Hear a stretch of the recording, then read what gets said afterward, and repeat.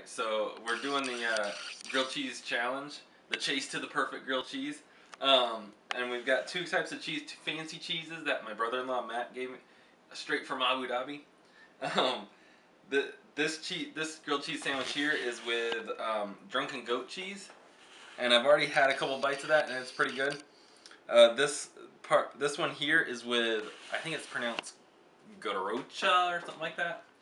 There's an X in there involved. So anyway, it's super sharp. It's like sharper than the sharpest cheddar cheese you've ever had, and it is making my face sweat. Like the cheeks are getting all sweaty, which happens with sharp cheddar cheese, but it's also happening in my forehead, and I don't know what's going on, but might be having a little bit of an allergic reaction to the grilled cheese sandwich here. So it's pretty good. It's kind of tasty. I had to get some ketchup to help it out, but it's good stuff. So it's yeah. But my face is just I guess I don't know what's going on with my face. I've never understood it, but it's much worse than cheddar. They're pretty good though.